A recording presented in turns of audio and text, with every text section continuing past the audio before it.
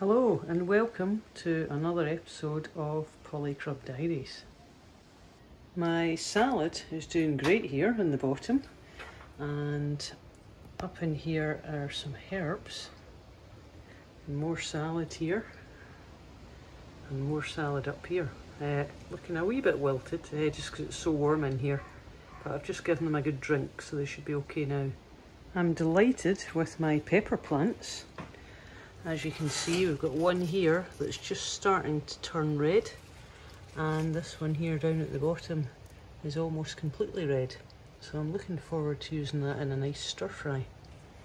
The smaller of the lemon trees down here has some wee flowers as well, so hopefully those will be pollinated, and what a lovely smell.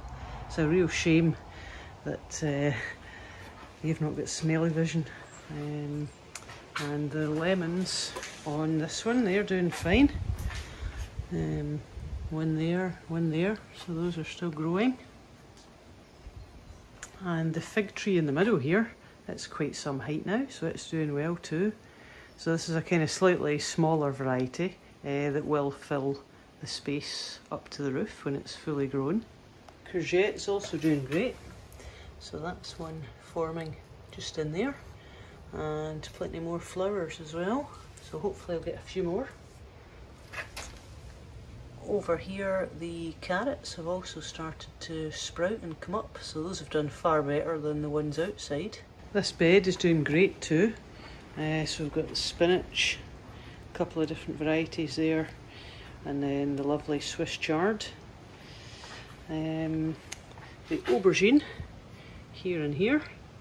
And these are the pak choi, these ones.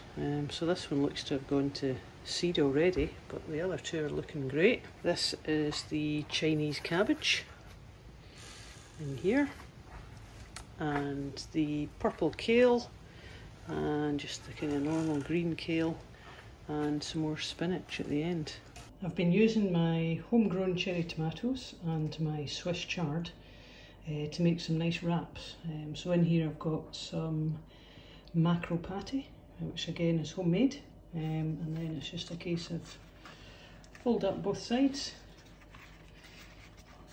and that's my wrap ready.